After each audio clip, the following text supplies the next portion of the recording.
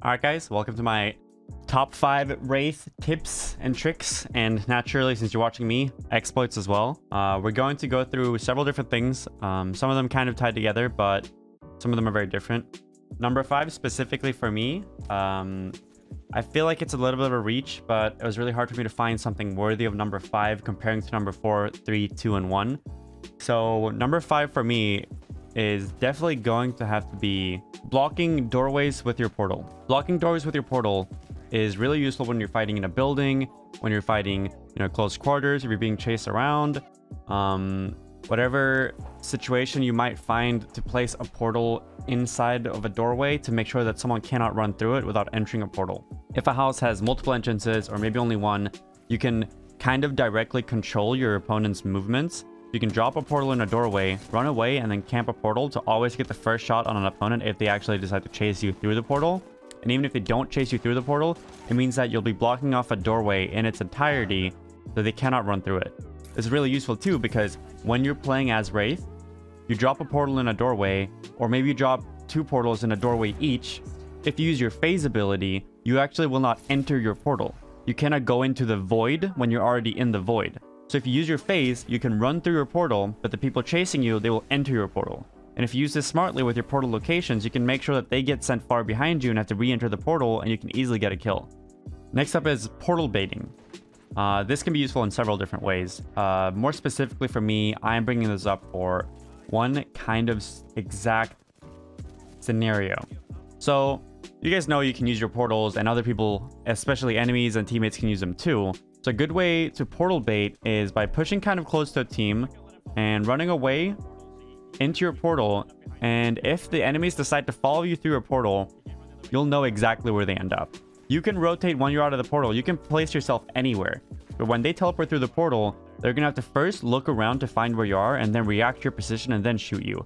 Whereas you will just you can just stand and look at the portal, and they will guaranteed appear there if they enter your portal. A really smart way of doing this is by placing your first entry portal where you first click your ultimate mid-air. If you jump off a cliff or maybe a rock or something, you place it mid-air and then you keep running.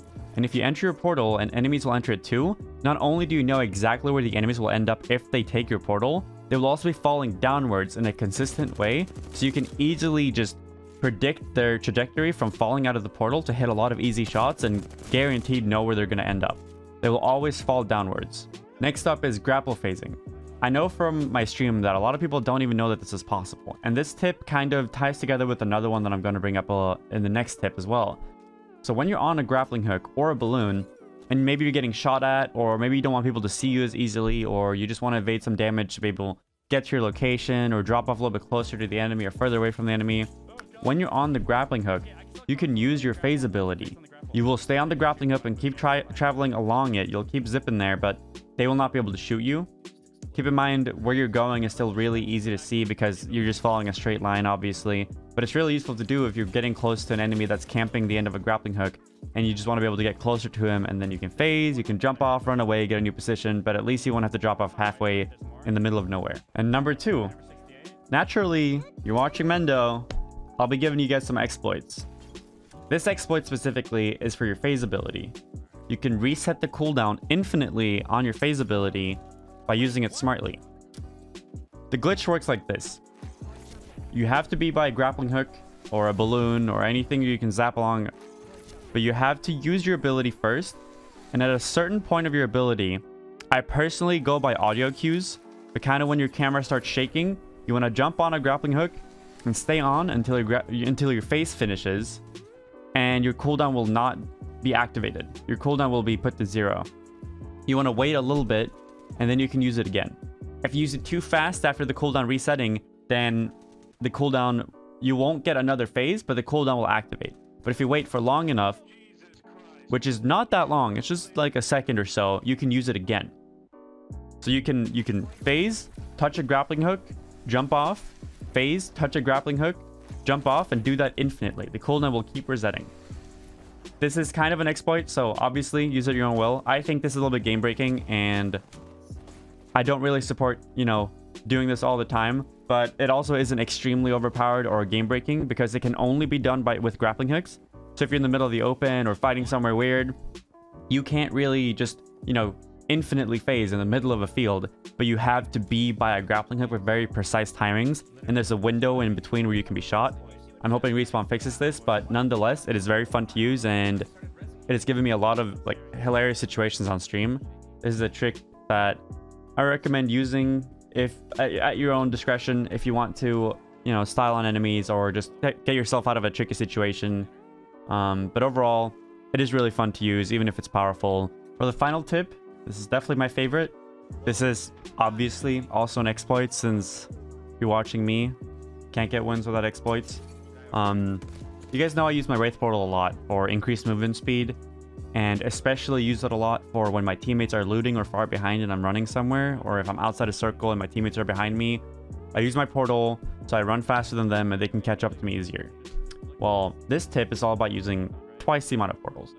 This is a glitch that allows you to use double portals, and it's done like this. As you use your ability, your ultimate, you want to instantly climb something and then use your phase ability. Then you keep running. You will drop a portal after the desired distance, but your cooldown will not get... Your cooldown duration will not start ticking at all. The first portal will stay for its intended length, but you'll be able to instantly just use your ultimate again. It doesn't start a cooldown, it doesn't reset your ult charge or anything. You can just use another portal again. So you can get about twice the distance from that, even if it's for yourself traveling solo or helping your teammates catch up to you or getting your teammates out of zone or a tricky situation. Using this smartly too, you can put portals in confusing places so that enemies don't really know which portal goes where, since there's two of each. So you can put one entrance and one exit right next to each other, and they won't really be able to tell which one leads where. It'll be a little bit easier for you because you will be able to see it on the minimap, and your teammates will as well. But you can use this very smartly for disengaging, engaging, chasing enemies, running away from enemies, whatever you feel like you could do. And I'll show you exactly how it works like this. When doing and learning the infinite portal glitch with Wraith, keep in mind, this is not intended, and do it at your own discretion. We don't know if Respawn will ban or punish people for doing this.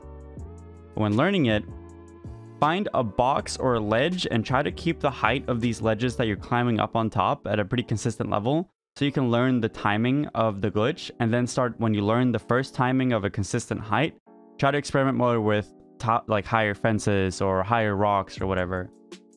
But there are 3 core steps to this mechanic, and it's not that hard to do.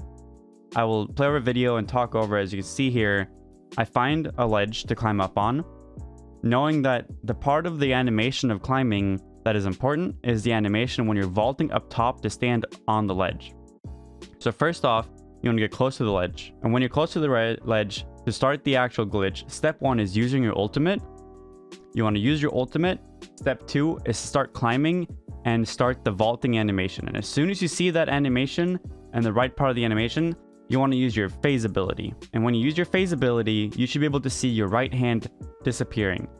You shouldn't be holding it out like you usually do when you use your Wraith ultimate. It should be gone. You should also be able to shoot and use weapons and use abilities. The only thing is you cannot manually place your portal wherever you want. The only way to place it is to either run until the counter is over, or if you get downed. When you use this, your phase cooldown, your ability will be put on a cooldown, but your portal will not. So the game thinks you didn't actually use your ultimate, but the portal will still get placed. So this is not a double portal glitch, because you can do this theoretically infinitely. As long as you hit it every time and you wait for your phase to come off cooldown, you can do it again and again. So you would do the glitch, your phase would end, you keep running, portal placed. 14 seconds after portal placed, your phase would be up again. You find another spot for it, you do the glitch again, you keep running, place the portal, and wait for the next cooldown for phase, and you can use it again. It depends on how you want to use it. Do you want to use it to just keep running across the map with an increased movement speed, or maybe you just need 2 to help your friends get out of circle, or you're chasing someone? Because a lot of the time it's often valuable to just do it twice, where you first do the glitch, you keep running, and then you do the portal again, and then you should be where you want to be. But if you want to use it several times over and over, you can keep using it as much as you want. And while I initially intended to keep this honorary mention as part of the main video, I could not find a consistent timing or way to do this glitch. I know how to reproduce it and I know how it works, but because of the variables included in this glitch, it's really hard to make it consistent. This clip was made by my close friend Poke, twitch.tv/pokelols. I highly recommend you check him out. He's by far one of my favorite content creators and one of my closest friends of my life for as long as I've known him, since the very start of Overwatch. First of all, the giveaway is still going on, so make sure you go to my Twitter and follow the steps for the giveaway for our final mouse and the Turtle Beach headset. And second, make sure you join my Discord server. I announce whenever I go live, we announce when our new video is live, and more importantly, we now have Apex channels, and Apex is looking for group channels. So if you're looking for friends to play with on console or PC, or if you're looking for friends to play very aggressive or very defensive, strategic, high kill games, whatever you want, join the Discord. You can probably find your friends there.